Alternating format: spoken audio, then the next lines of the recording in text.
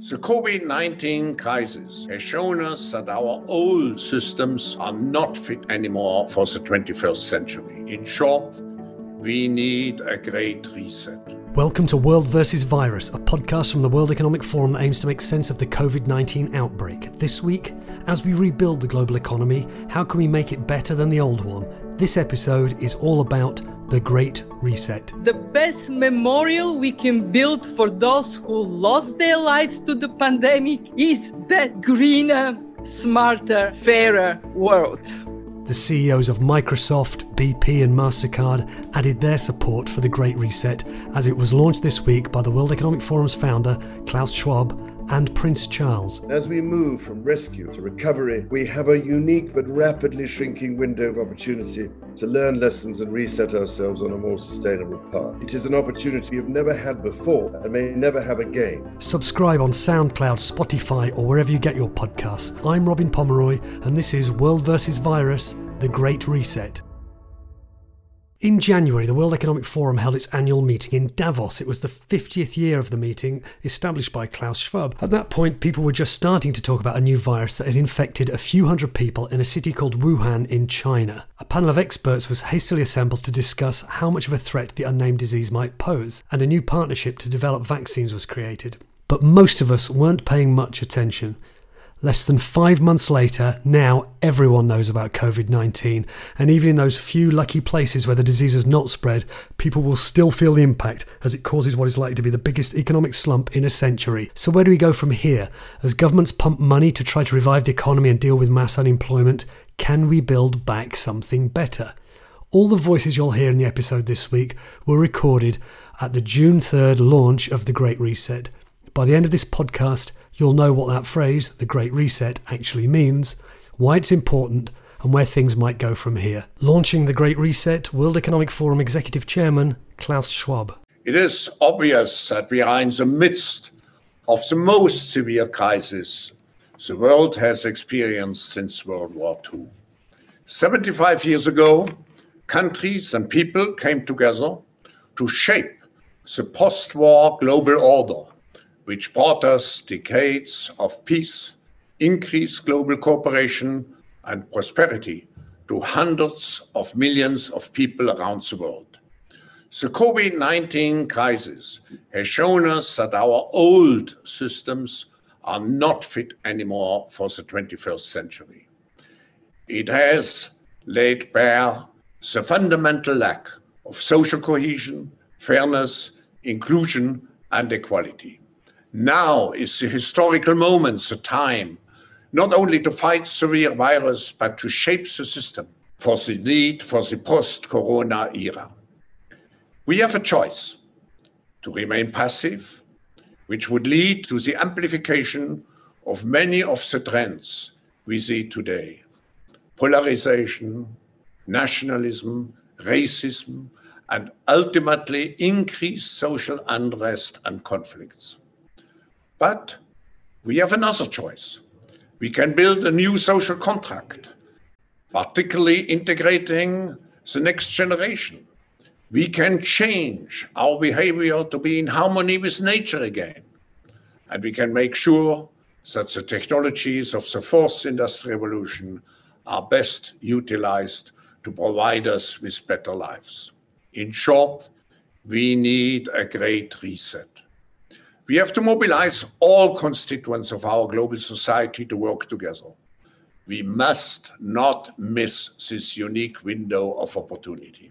The idea of a Great Reset was welcomed by UN Secretary General Antonio Guterres and by the head of the International Monetary Fund, Kristalina Georgieva. Will history say that was the great reversal? And we actually today see very worrisome signs.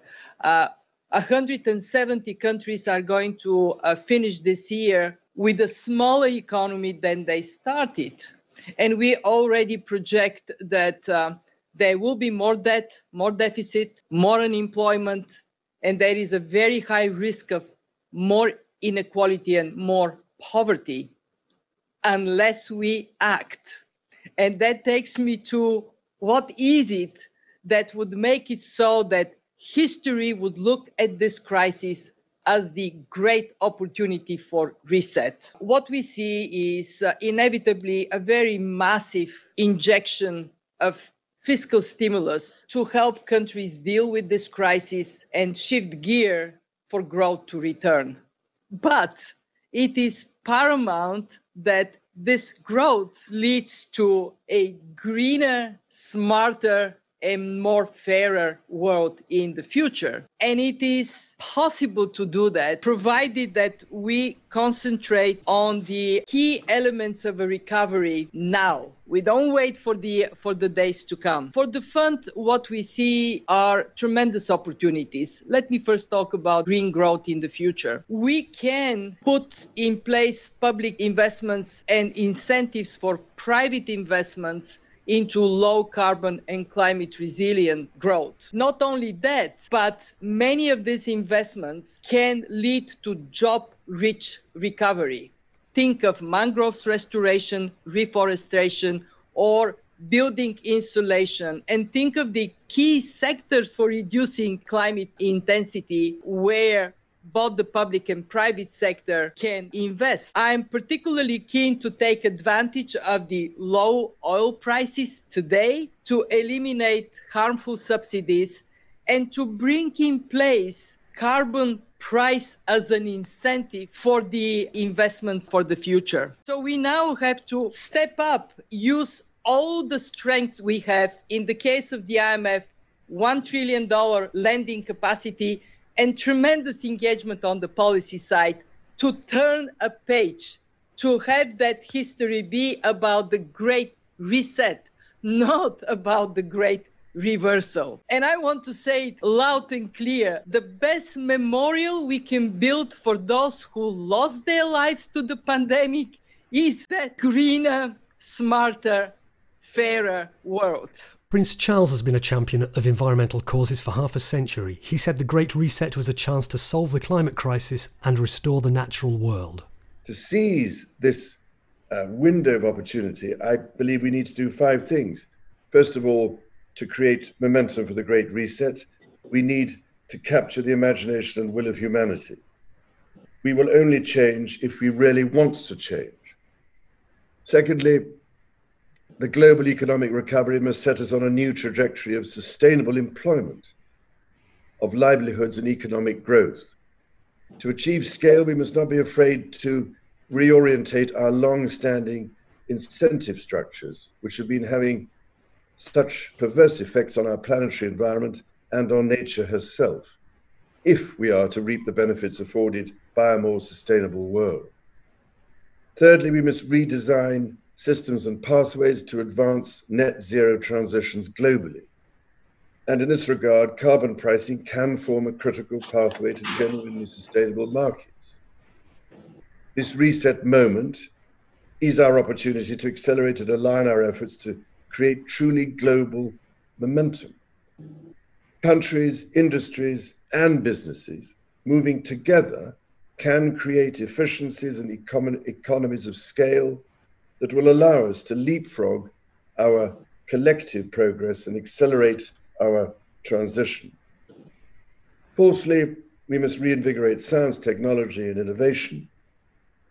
This crisis has shown the importance of investing in science, technology, and innovation. We are on the verge of catalytic breakthroughs that will alter our view of what is possible and profitable within the framework of a sustainable future. And fifthly, we must rebalance investment. Accelerating sustainable investment could offer significant economic growth and employment opportunities, including in green energy, the regeneration of nature and landscapes, the circular bioeconomy, ecotourism, and green public infrastructure. It is time, therefore, to align sustainable solutions with funding in a way that can transform the marketplace.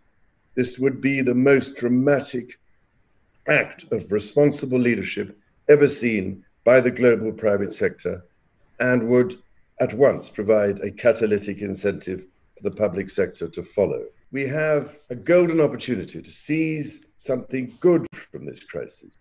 And as we move from rescue to recovery, therefore, we have a unique but rapidly shrinking window of opportunity to learn lessons and reset ourselves on a more sustainable path. It is an opportunity we have never had before and may never have again. So we must use all the levers we have at our disposal, knowing that each and every one of us has a vital role to play. The Great Reset launch also heard from a few of the world's biggest companies. Here's Microsoft CEO Brad Smith on the role of digital technology during and after the pandemic. Well, I think interestingly, the pandemic has clearly accelerated the adoption of digital technologies. As people needed to work from home or study from home, or as governments needed to operate from home, it was digital technology that they turned to sustain the continuity of society around the world. As people return to work, I think we can continue to expect digital technology and data, fundamentally to be the infrastructure for this decade and, for the Great Reset we're talking about here. I think the great opportunity we have is to put this technology to work in a way that is going to advance all the goals that everyone has been talking about today. I think that needs to start with what it will take to promote a more inclusive jobs and economic recovery. I think that means recognizing that broadband has become the electricity of the 21st century. We need to spread broadband technology more broadly. And then we need to couple that with new initiatives to equip more people with the digital skills they'll need, not just to have a tech job, but a job that is increasingly tech-enabled in almost every part of the economy. And we need to do this in a way that remembers that there are more than 1 billion people on the planet that have some kind of disability, temporary or permanent. And so we need to ensure that all of this works for them. I think as we do that, there are a couple of other things that are really of paramount importance. We need to sustain people's trust. And that means protecting their privacy. It means protecting their security. It means that ensuring that these new technologies, especially artificial intelligence, are deployed responsibly around the world. I think we have the opportunity to recognize that data and technology more broadly are indispensable tools to solving almost any of the problems that we confront. And so when it comes to protecting people's fundamental rights, as we're seeing in the United States today, we've been focused for several years on using data to shine a light on disparities, for example, between the practices of police on African Americans and Blacks in the United States in comparison to other populations. And that is, I just think, a slice of what we'll need to address around the world. And then finally, I think it's right that every part of this conversation recognize that in all probability, the greatest challenge of this great decade, Great Reset, the greatest opportunity this decade is around sustainability. That's why we as a company committed that we'll be carbon negative by the year 2030. But I think what we really have the opportunity to do is unite the private sector, use digital technology to better measure scope 1, 2, and 3 emissions created in the building of products and empower consumers around the world. So when they make a choice about which product to purchase, they can see what was emitted in terms of the amount of carbon to create that product in the same way that they can read the nutritional content on a label at the grocery store of a food product. If we can empower consumers with all of this, I think we unleash this next generation to have a much broader impact more quickly. And what about the energy transition, the need to rapidly move away from fossil fuels to avoid climate catastrophe? This is Bernard Looney, the CEO of BP. We at BP, we welcome this great initiative. On February the 12th of this year, BP set out an ambition to become a net zero company by 2050 or sooner. And not just that, but actually to help the world get there. And I think a lot of people have asked if the pandemic has somehow slowed our energy in this area. And if anything, I think it's increased it. And we're as, if not more, committed than ever to make that happen. We all know there is a carbon budget. It is finite. It is running out. But I think a better way to explain it might be some refinery workers that I was speaking to in the United States just a few weeks ago. And they thanked me for the commitment to the energy transition. And I asked them why. And one of them said, given the choice, I choose my grandchildren every time. And that was coming from someone who has worked in hydrocarbons for his career. So that is what this is about. And we have some thoughts on what we think should happen.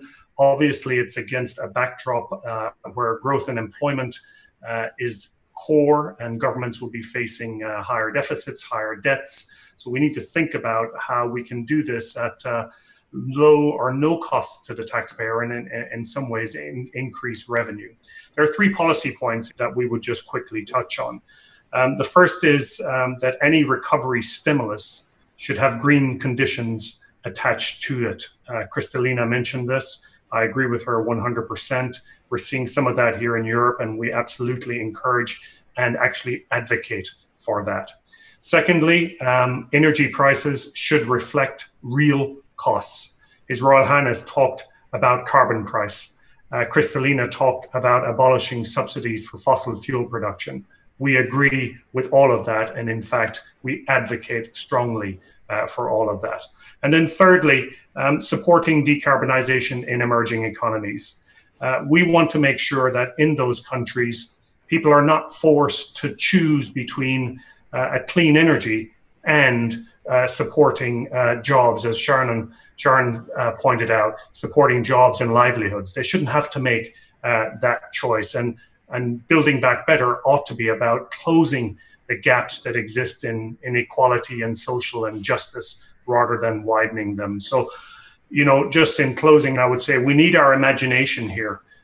We're seeing today, every day, the art of the possible. The possible is being redefined each and every day right now. So the next time someone tells us that tackling climate change is either too costly or too difficult, I think we need to remind them and remind ourselves of what just is happening right now. Bernard Looney talked of the need to reset jobs and livelihoods. Another participant had more to say on that. Sharan Burrow, who is head of the International Trade Union Confederation, represents around 200 million workers in 163 countries. COVID-19 has starkly exposed the existing fault lines in our world. We had already income inequality that was fueling income, race, gender inequality. It was about despair. It was about anger. It was resulting in a distrust even of our democracies, even of each other, I should say. And of course, you're seeing some of that anger spill over now around racial injustice. Before and again, it will come on income injustice. And of course, progress for women has stalled everywhere. If we don't have full employment at the center of recovery and building resilience, then we will go back into the same spiral. We also need, of course, job creation to go along with that, and investment in enabling green infrastructure, in industry policy to help us shift the transition, a just transition on all these fronts, and of course in care and in ecosystems repair. And we can never again allow our health, education, care systems to be underfunded. Ajay Banga, CEO of Mastercard, said it was time for any companies resisting policies such as regular reporting of their environmental performance to stop being armchair critics. What Klaus was referring to, which is an effort at the WEF around the International Business Council to develop objective measures that can be put into the way all of us report out. I think that's an outstanding way of doing it, because you create transparency and you create a level playing field in how people speak about the importance of these. And by the way, you ensure that investors begin to pay attention to it as well.